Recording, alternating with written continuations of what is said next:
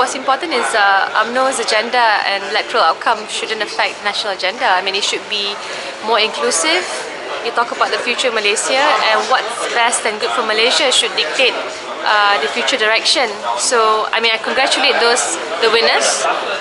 But for me, it's important to ensure the winners in UMNO does not necessarily become the winners in cabinet. I want good ministers, not subservient ministers to the Prime Minister.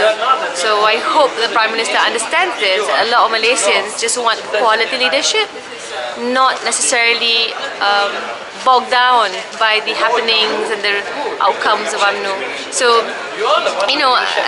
we've gone past that. You've given the entire focus of the party elections on UMNO, national coverage on UMNO. Can we just please focus on the current problems that we face as Malaysians? Which are, of course, you talk about the increasing incidence of crime, you talk about ineffective police force, unprofessional, among criticisms.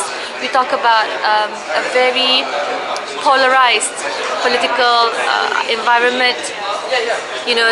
There's not much effort being done to cultivate national unity.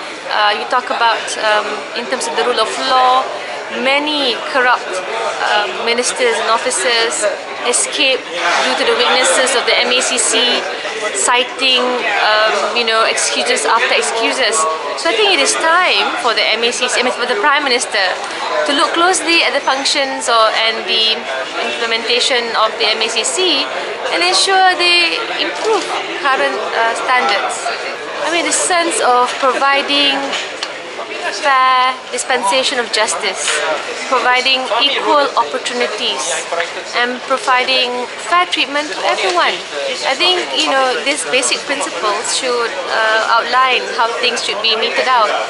Stop politicizing everything or UMNO-sizing everything. Okay? Thank you.